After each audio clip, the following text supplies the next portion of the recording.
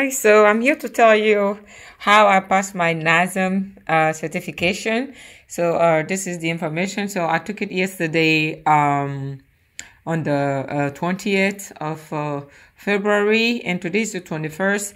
So I don't have the actual certification yet. They shall print it 4 to 6 weeks from now. Okay, so I thought I show you guys this one.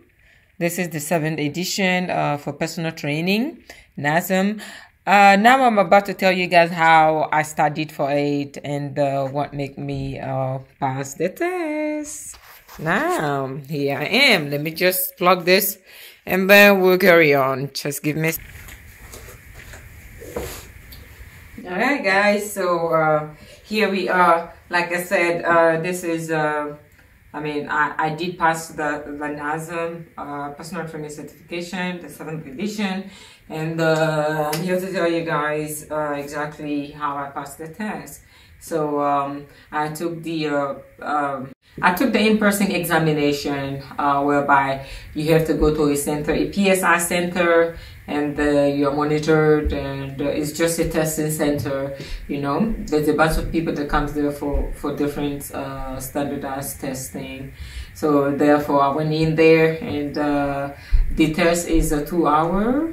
You know, you need to arrive 30 minutes before you start, and so that the formalities can take place. When you do arrive, they will ask you for your ID and your CPR card and AED. Not just a simple CPR card. Make sure you get this information: a CPR card and an AED. Okay, you present that to whoever is there, and then they will take you in for the test. And the test is 2 hours. It can be very draining, okay? So before you go in there, make sure that you are wide awake. Do the right preparations. Make sure you have some good night's sleep, because you'll be sitting there for a while. And so how did I study for the test? So studying for the test, I did a self-study, the online study, whereby I have to teach myself based on the information that was provided to me. The textbook is given to you online if you don't want the hard copy. The hard copy is expensive, so therefore, the bundle that I purchased, it came with the textbook, the online textbook, the online quizzes, and the practice test. Okay, so what I did is I first of all went through each section. It has 6 sections, and within those sections there are chapters. Okay, so every section have an allocated amount of chapters. So what I did is I went chapter by chapter, by section. So I did an overview. I just read it once, just an overview to get a grasp of what all these are about, the chapters. I skimmed through it, and then I did a second reading whereby I was reading for comprehension. So I did my comprehension reading, and within those reading, there are videos embedded in those those sections, or chapters. So I made sure that I paid attention to every video within those chapters, and and the videos are very helpful. Those videos are just a summary of the chapter that you read. So therefore, for me, I feel as if it's important, because within some of those videos, based on the chapter, they have demonstrations of the workout that is being performed. So I am a visual learner, so it helps a lot to visualize, how this workout is performed, even though I do know how those workouts are performed, but sometimes it just helps to visualize it. Someone else is presenting you the information you just read into a visual form and auditory form as well. So I read the whole chapter, the videos, I read the summary at the end of each chapter. I did that for the whole section, the 6 sections. So this it has 22 chapters, if I'm not mistaken. 22. Yeah, I think the book is comprised of 22 chapters, and they are very detailed. They are very detailed chapters. Okay, it's a whole lot. It's a whole lot. It took me, I would say, I got really serious, you know, within 3 months. Okay, I got super serious because I am very busy. I have things to do. So therefore, I was just reading and skimming through things. But when I really decided to get serious with this, it took me 3 months. You can do it, you know, before 3 months, depending on how much time you have on your hand to study differently. But my advice to you is that to pay attention to those videos. Those videos are going to help you. The summary at the end of each chapter will definitely help. And within the chapters, there are quizzes. Those quizzes will help you. They are very important, and make sure you understand those quizzes. Okay. So that really helped. And one of the most important thing that really helped me was the practice test. The practice test, I'm telling you, is within the bundle.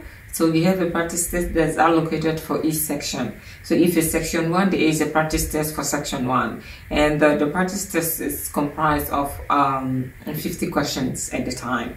So within those 50 questions, what I did is I sat down after I read the whole chapter and the videos and the summaries. I wanted to practice what I have learned to make sure that how much of what I have learned I have returned.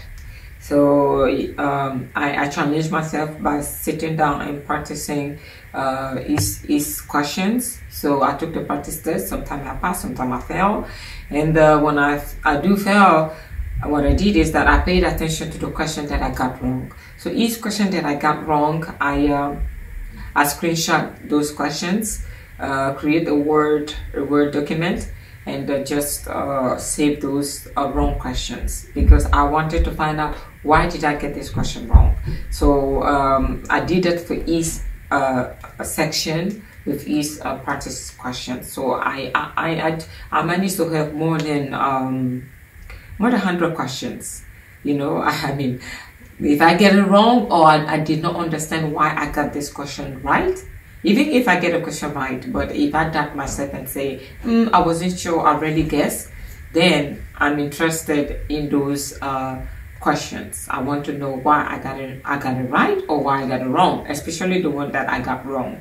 So I went and did that. So what I did with those wrong questions, I went back to each chapter with the questions that I got wrong and read the chapter again. I read it over and tried to find out the answer to that question inside of the book, okay, the chapter of the book. So I did that for each question that I got wrong. So I went back, because by going back to the book and finding out why you got it wrong, you're going to read. And when you do that, the fact that you're reading that portions, your understanding just, you know, amplifies, like, oh, this is why I got this wrong. So you are now focused. You want to know exactly why, and by reading through that, you are just doing yourself a favor and you're learning. And for me, that's the best way. Okay, that's the best way, and that's helped me a lot. If I did not do that, I don't think I would have passed, because there is a difference between reading and understanding, and then taking answering questions. When the question is presented to you, just because you read the chapter and you understood it, you are not challenged to the you will not challenge yourself. Your understanding is not challenged until you pass those questions, until you get those questions right. So, because by taking the questions, you will understand that, oh, I thought I understood the chapter, but I really didn't.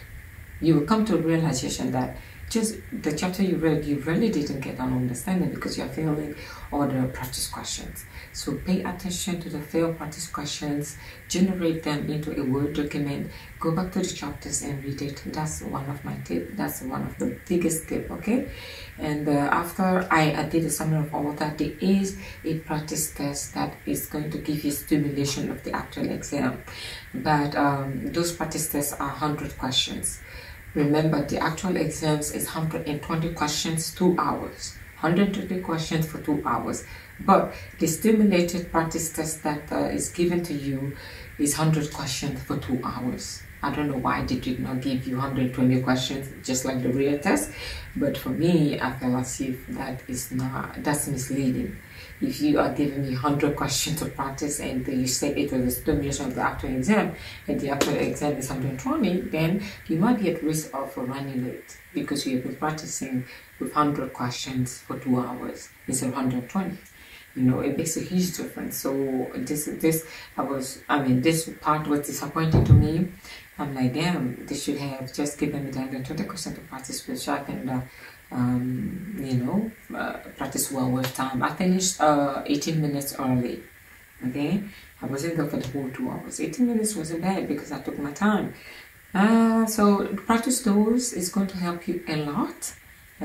So pay attention to those. In terms of the test, what did I find challenging was I thought actually was time management. Even though I finished early, I was a little worried about running behind because the practice test that they gave me the practice test that I was taking was only 100 questions. So that was one of my worries, but I finished 18 minutes early.